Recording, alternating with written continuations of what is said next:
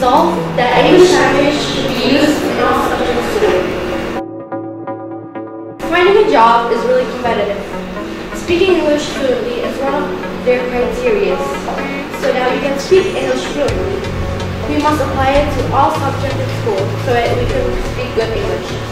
Research from all over the world shows that cross-border business communication is most often conducted in English, and many international companies expect employees to be fluent in English.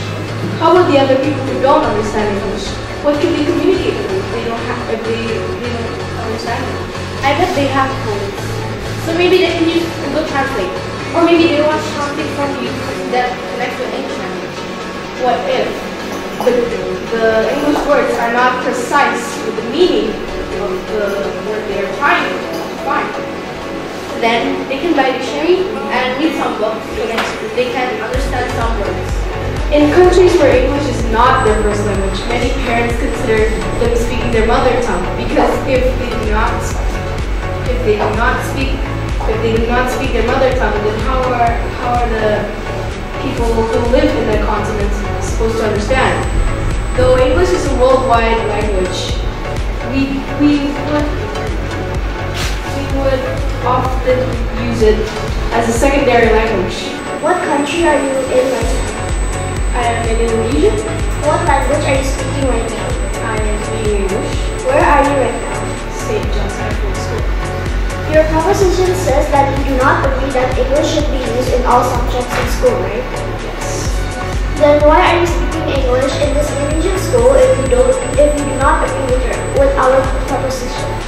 Well, I am speaking English because this school also contains a language called English.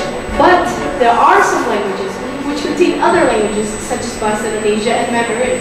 Speaking English allows you to actually broaden your world from job opportunities to the ability to relate to people from every country. Speaking English gives you access to a world of entertainment. It allows you to communicate with new people.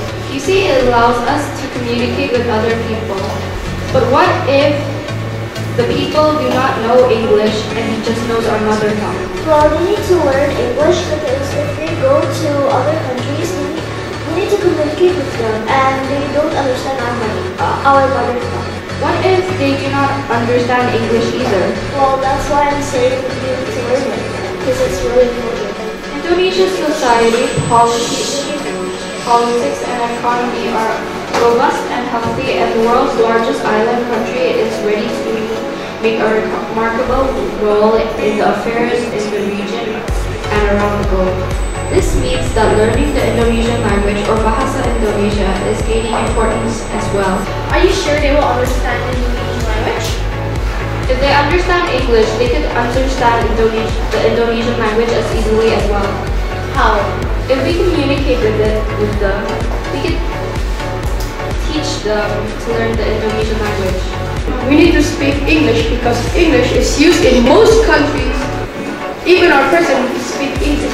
And we can also make English a better language.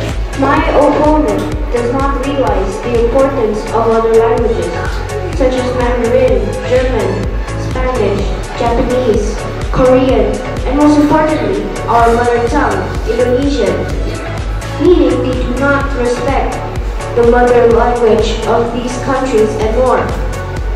Therefore, English should not be used in all subjects.